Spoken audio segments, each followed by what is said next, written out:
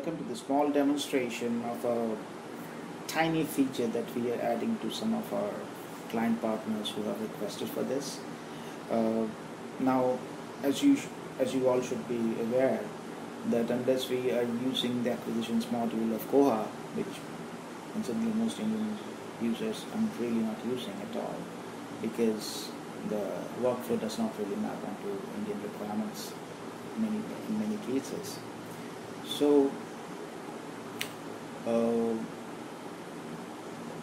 it becomes difficult, particularly with books that are priced, the foreign books that are priced in dollar or euro or UK pound sterling, and they're actually bought at the Indian price, but they're priced in the foreign currency, so we pay for the conversion.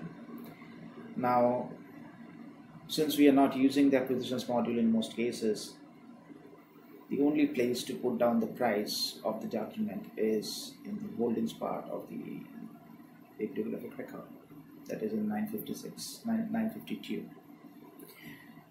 Now, the problem that has a small problem, and that problem is that the price is just a decimal value. We cannot store, so that means it's a number, so we cannot store any identifier related to, like, to indicate which currency it was. Like, was it US dollar, was it Canadian dollar, was it Australian dollar, was it New Zealand dollar, was it euro, was it Singapore dollar, was it British pound? We really don't know. So some of our users have been using the terms of availability, that is $020C, which you see here, $020C, to store the printed price, like or the proof price in terms of the book or the document. Now, many times what happens is that while people are entering this, and this is a free form, this is usually a free form filled, just text field. So in most cases, people are entering US and then the dollar sign, or they're entering USD, or they're simply entering the dollar sign. Now, when they enter only the dollar sign, it becomes problematic. Is it American dollar? Is it Australian dollar? Is it Singapore dollar? Which dollar is it? We don't know. Now, and also after that, sometimes people add a space after the currency code and before writing the number. Sometimes they do, sometimes they don't. So all in all, it creates a mess, because had it been a very structured kind of a setup where, yes, we have first the currency code, which could be what we call an authorized value in Koha, followed by just a decimal value, then it will be very easy for us to pick up the foreign books by currency, how much we paid, what was the currency rates at that point of time, and so on and so forth. So this is something we did, and it's a very simple jQuery CSS scenario, nothing complicated. So what we did was, as you can see, this is disabled, and there's a placeholder hint, start by selecting catalog currency code. Now here what we have done, using a bit of jQuery in the intranet user JS, we have added a drop down. Now the drop down by default, this is a new template. This is a new entry worksheet. So nothing has been entered so far. So right now it just says select, which is no value. Now if you click the drop down, it's a INR, USD, GBP, Euro. That is basically the four currencies that we usually deal with for most of our customers. This list can be increased or decreased as on requirement. Yeah. So if we just click on select, and nothing happens. Now if it is US dollar, a couple of things happen. First, the field is now active, it's not grayed out anymore. There is USD and there's a space, just exactly one single space. And now let's say the book was say $29.95, so you can just write that. Now, a couple of things here.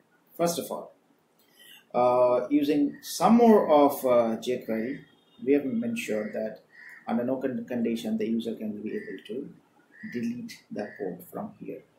You need to change the code, you use the drop down.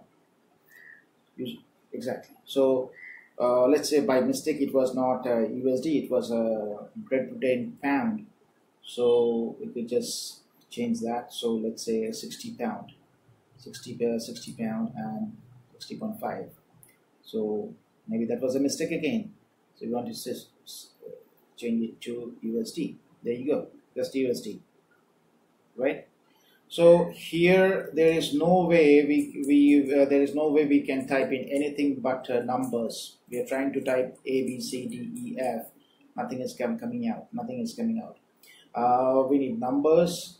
So numbers, whatever, numbers, yes. So numbers we can type, and since we want to handle decimal, so 24.75.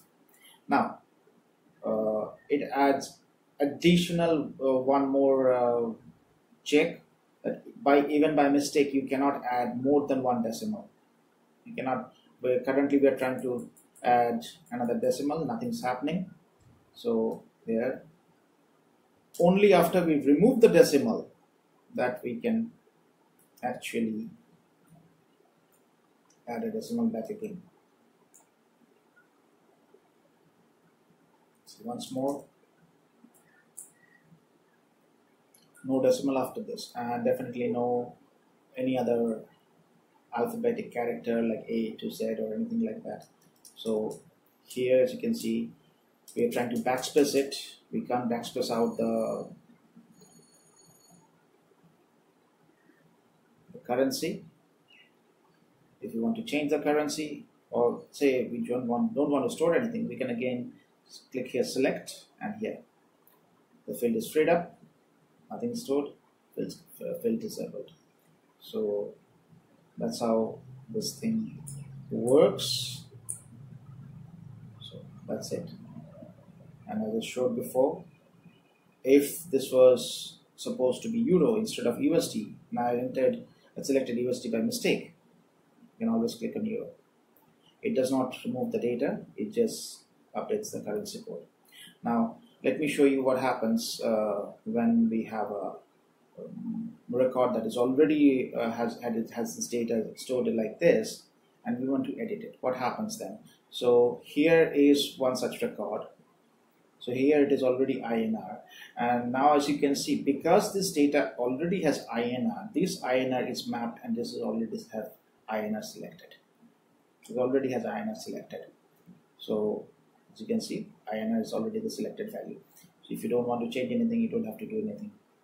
Should we want to change it, we could have done like that, but that's not something we want because it is correct. This is in USD, this is in Indian rupees. So this way, if you want to know the proof price or the printed price or the MRP of the book, whatever is there, the list price, so we have exactly the currency code followed by the value in a decimal. That's the whole idea behind the small jQuery extension. Hope you like the idea. Keep coding and have a nice day. Thank you.